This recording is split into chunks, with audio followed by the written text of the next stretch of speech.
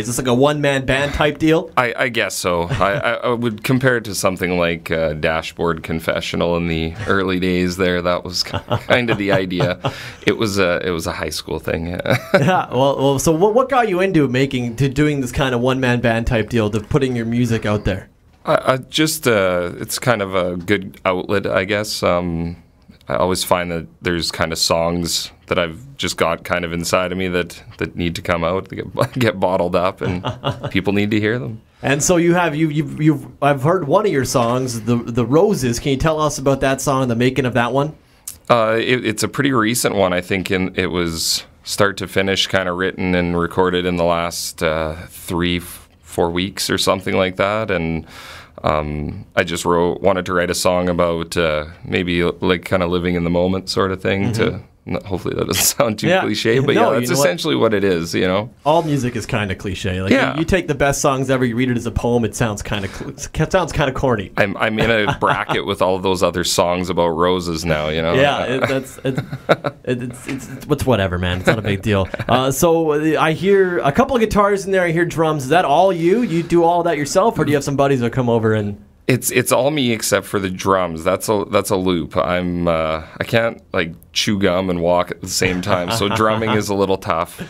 Well, we're gonna hear that song after the forecast. Stick around. Your song is called "The Roses." I thought I'd quiz you on songs with a rose connection. How does that sound?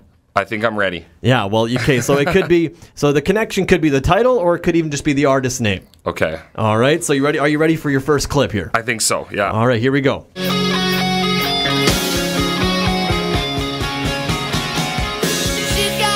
That one's easy, eh? Oh, piece of cake. That's Guns N' Roses. That's Guns N' Roses. That's Axl Rose. That's Sweet Child of Mine. That is perfect. Yeah, I could have given more detail, but I went with a simple answer as to not screw it up. Yeah. Well, you're 1 for 1. Try this one out. Only grows when it's on the vine. Handful of thorns and you know you... What's the connection there? Oh, no. I skipped the opening line to the song. That would be the hit.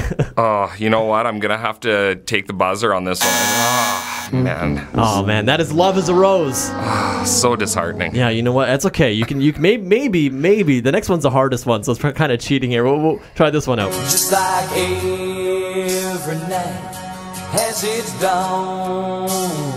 Now he's making a face like he knows the answer. Yeah, every rose has its thorn. There we go. A big old poison.